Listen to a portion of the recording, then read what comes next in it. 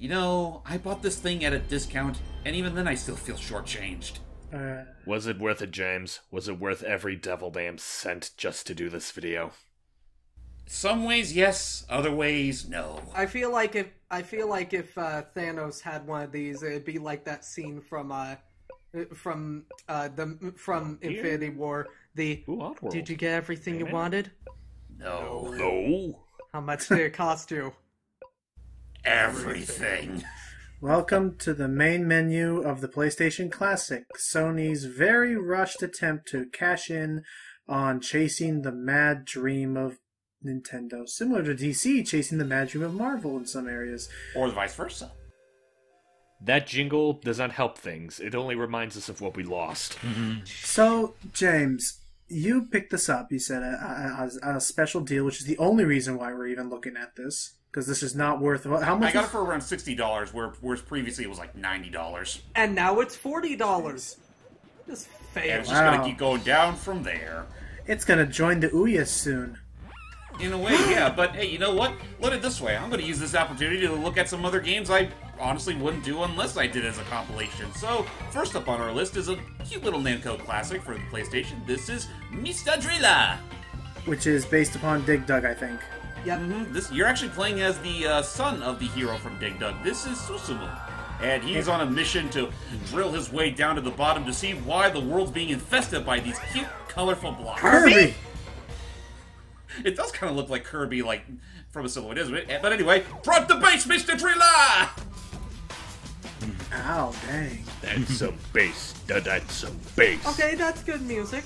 And if you want to play a driller game where you play as the titular Dig Dug character, wait until the DS title. Okay, that was probably what I was thinking of, because I was about to say, this art style looks very familiar. Yeah, that was a game on DS. Well, we did do a video on the... I wasn't there, Mr. though. Driller. Oh, yeah. Yeah, we did the sequel, Mr. Driller 2, a few years ago for the Game Boy Advance, and I mean, that's a pretty decent version, but like, this is like, well, the one that started it all, and, well, I mean, boy did it make an impression. I mean, if the drumtastic opening there didn't prove you otherwise, here's the gameplay in itself. You're pretty much drilling all the way down to the bottom. But you gotta be wary though, because the further you dig down, the more your air meter's gonna deplete. So you gotta grab air capsules whenever you can. But also be careful of falling blocks as you remove all blocks of a similar color. And because these blocks are color-coded in puzzle game logic, if they stack with other blocks of the same color, they disappear. Oh shoot! So in a way, it's not only a trip to it's not only a one-way trip to the bottom. It's also in some ways a straight-up puzzle game. Jeez. Or a straight-up score attack. Yeah. So enough about Oops. So enough about the game itself, because we've already gone there. James, how does the classic function compare to other Nintendo-like consoles? Well, let me put it to you this way: there's no save state features. A good half of the game's roster runs. Well, there is one, but you need to hack this. You actually have to hack the system in order to do so. Oh, debug mode, right? No, actually, there is. Part of it is hacking the system. Another part of it is buying a specific brand of keyboards in order to actually. No, wait a minute. I forgot about this thing's restore point. Though, to be fair, you only get one restore point. Yep, that's why I was mentioning. And what James is referring to is that, oh, nice. If you use a specific keyboard, you can access a dev mode, like a debug menu, which allows you to actually... So let's talk about NTSC versus PAL. For a lot of these games, they use the PAL region, I believe, which is considered inferior for a lot of them, which is why... It runs at 50 hertz as opposed to 60, which... To be fair, for yankers like us, would be considered slow as molasses. I never noticed the difference until Cat Icarus in his video review of this actually showed it off, and it was bad. However, if you access... Hang on real quick. However, if you access the debug menu, you can access that...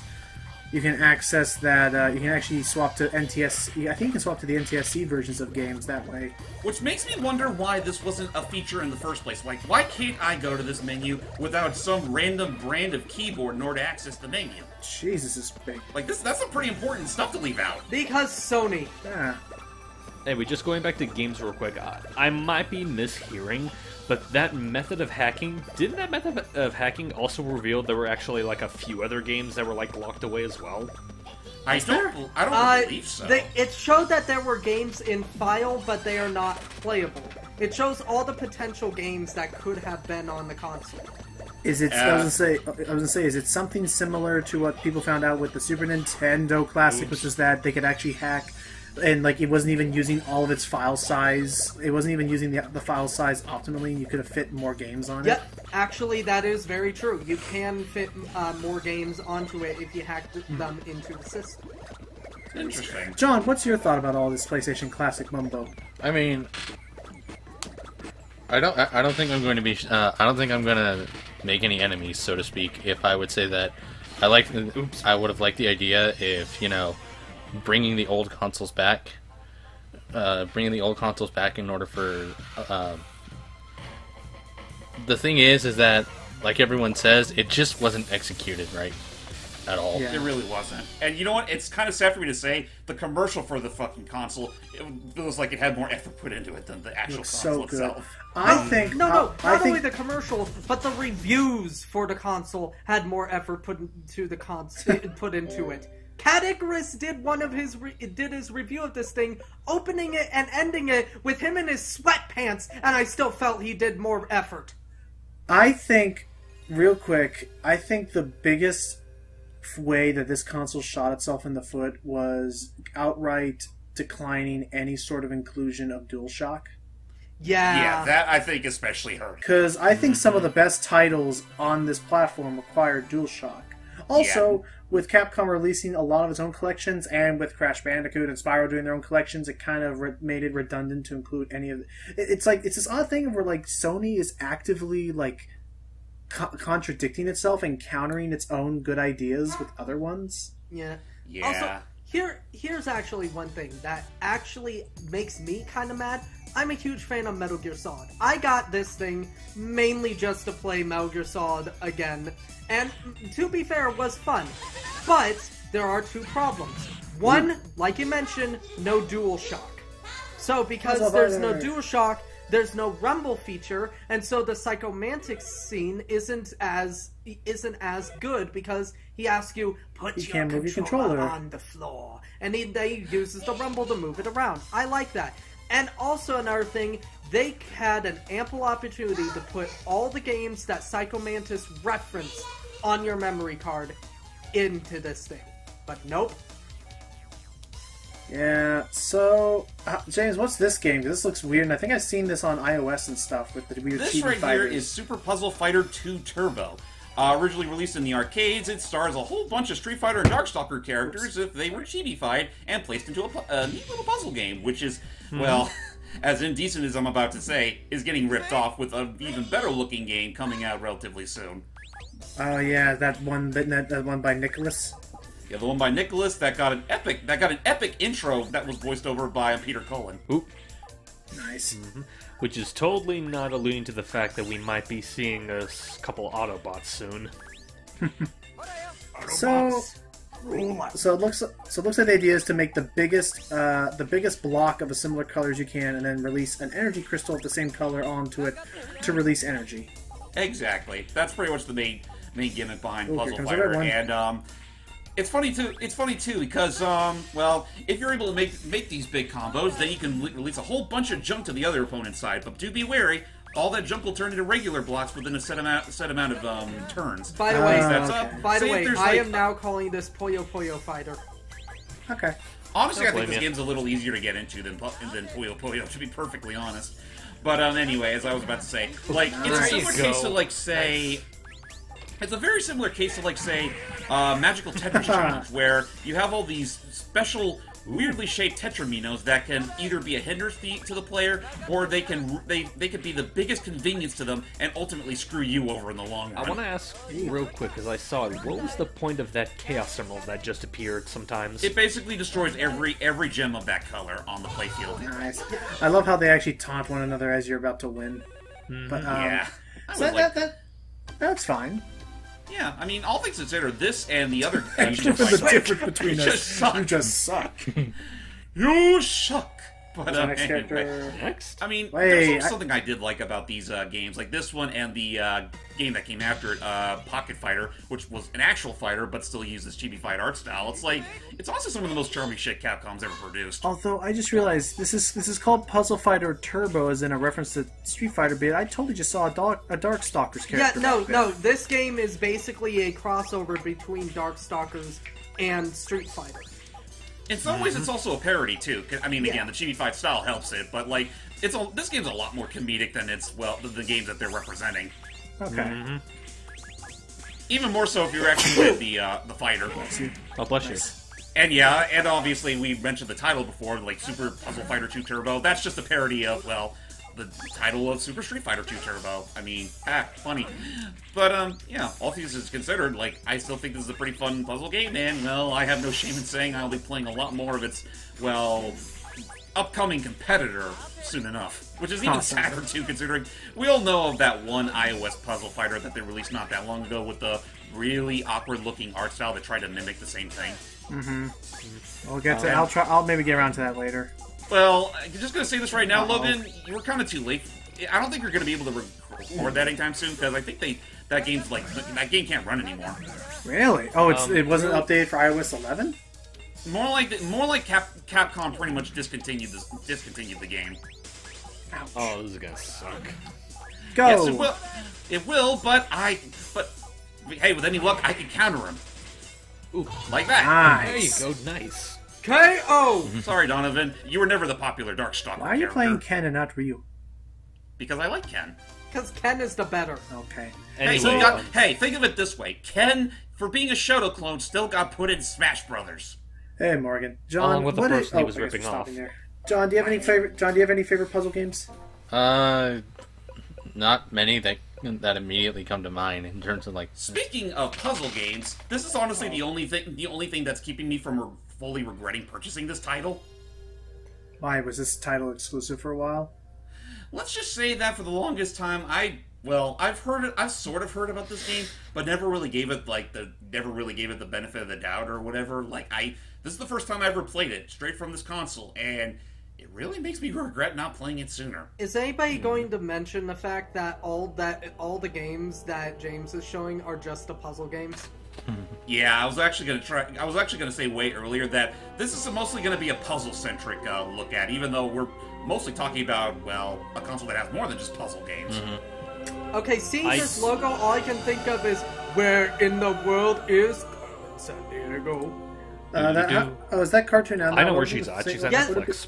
Yes, What do you the think about cartoon is out, and apparently it's really good. However, I am still a little angry that Carmen is not the villain, that is the antagonist. Nah, she's like a Sly Cooper.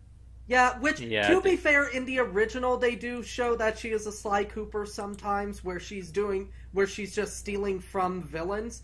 But we're not supposed to know that. The player doesn't know that. The player is revealed that later on. So, James, how do we play Intelligent Qube?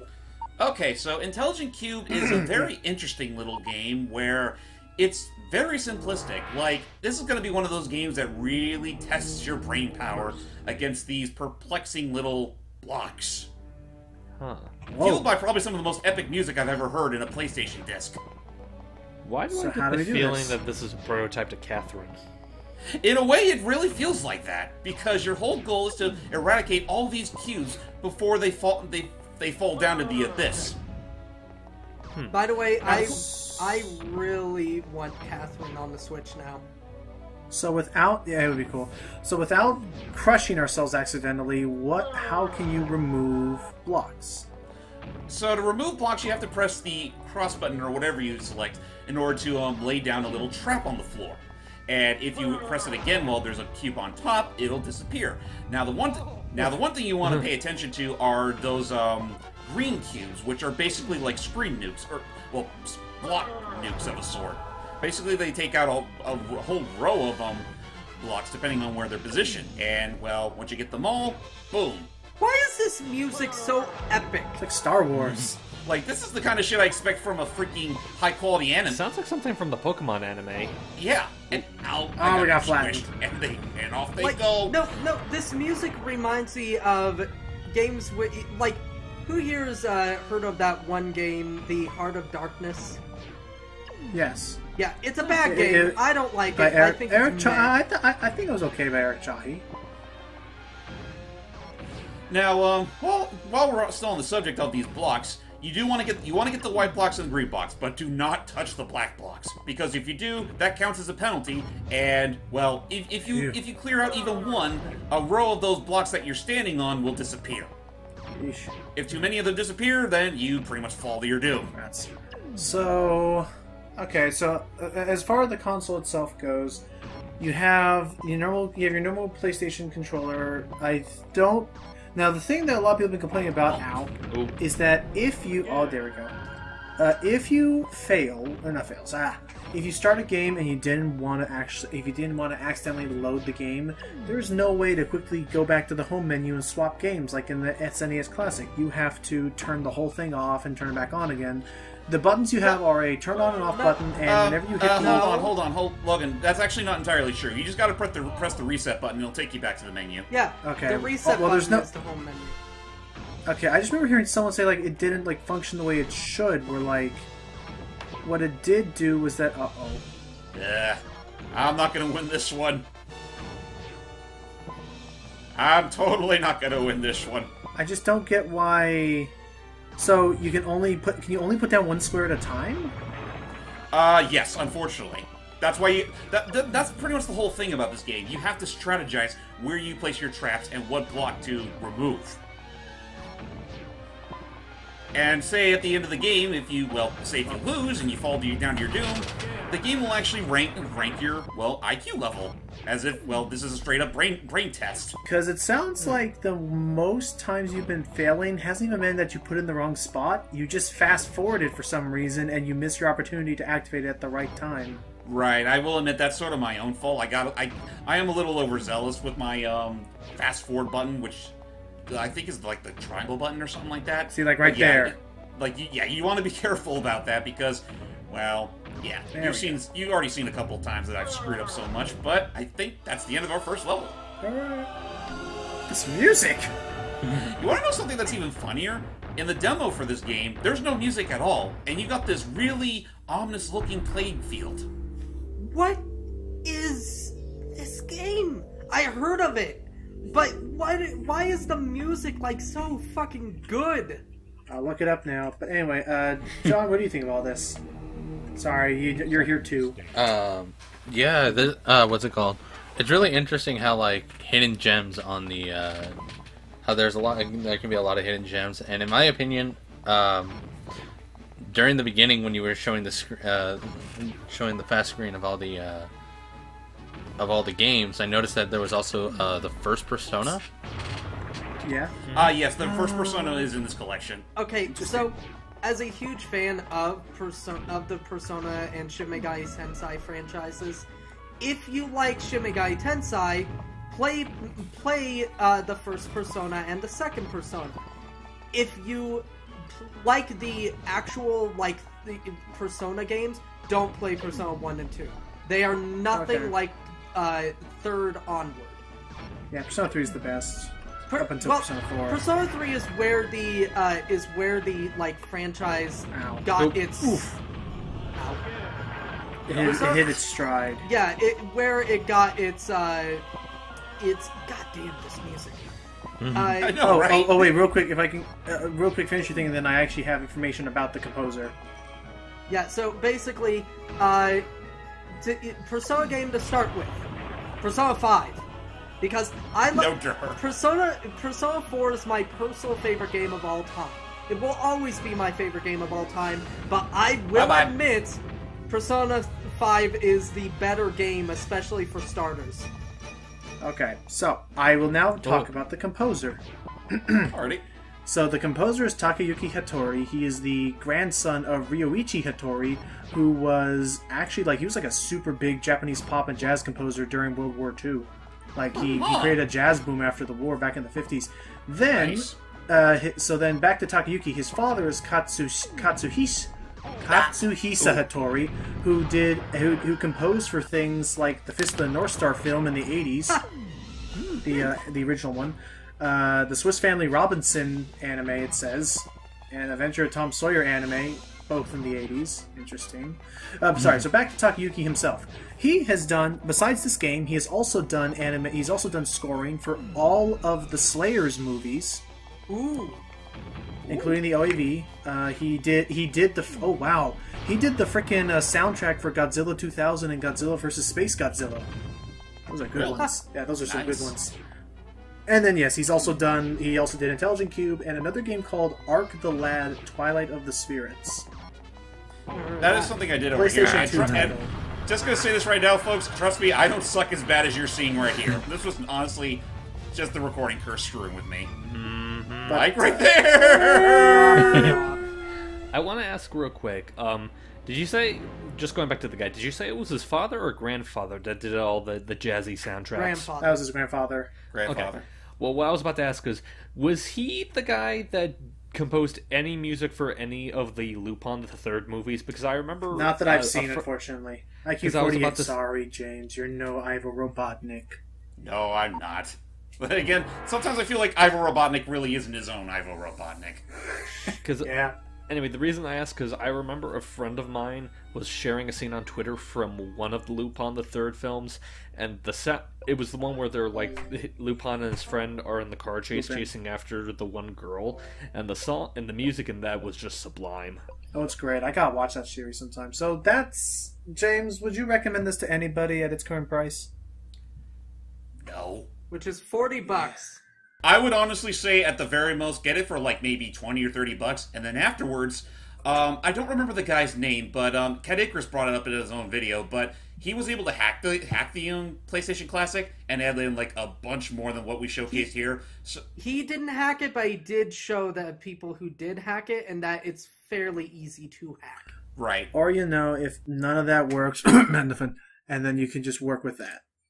Basically, just it's such a sad shame that we got this subpar I mean, I wouldn't even have minded the bare bones UI and all that if they gave us more memorable games like Klonoa, Mega Man Legends, Pac-Man Worlds. Like, there's so much they still missed. Tomb Raider. Could have done Frogger, He's Back, all that stuff. I'll give them credit that they did have a few big numbers. Like, we mentioned the first Metal Gear Solid. They had Oddworld. Final Fantasy VII. Twisted Metal. They have the first Rayman, as badly aged as that was. I'm sorry, Hype. Can I bring up something really quick that I also remember from the commercial? What's up? They sort of misrepresented Rayman because they used the Rayman 2 model, even though they didn't. Oh, you're Rayman 2. It's supposed to be a side scroller, but I guess they wanted to keep it 3D. I guess basically. They use some 2D sprites though, like the berries and stuff in the background. But yeah. But yeah, John, what do you think of all this? Like, do you think companies other than Nintendo should continue to do this? I mean, because technically, Namco and Atari have been trying this out before, and they still do. And they're okay as plug and play consoles. They work. Like, do you think this is still something that should be pursued, or should they just kind of leave it to just Nintendo? Or should other consoles like PlayStation 2 Classic, Xbox Classic? I think, generally speaking, just the idea of bringing the old consoles back in order to play the, I think, in theory, it's a good concept to me, because it's showing, like I said earlier, it's showing, older people, it's showing the younger audience how games were back in the day. That concept, I think, is great, but, the execution needs to be a lot better, and they need to choose games that are actually synonymous, or games that are like extremely good, that are actually really, really good, but people don't. Yeah, because here, let me say the difference between the PlayStation Classic and the SNES Classic. The SNES Classic, every single game on that is a, with no pun intended, classic. Each one is synonymous with the console. With the PlayStation 1 Classic, sure, Metal Gear Solid, Final Fantasy VII, those two, the first definitely, not really. They should do something where they look at a ratings board and say, okay, these are like the top 5 really quick, just going to say, yeah, so SNES Classic, Super Metroid, Final Fantasy VI, Super Mario World, all those games are synonymous with the console. But with the PlayStation 1 Classic, sure, we got Metal Gear Solid and Final Fantasy VII, but Mr. Driller? Puzzle Fighter? Honestly, who the hell here is going to play Destruction Derby? That shit's fucking ancient. Yeah. Yeah, no, Destruction Derby 1 is not that good. Destruction Derby 2 is much better. Mm-hmm. And again, where the hell... That's sad. And again, where the hell's my Klonoa? Mm-hmm. Yeah. Or my Ape Escape. Oh, wait. Fucking... Yeah.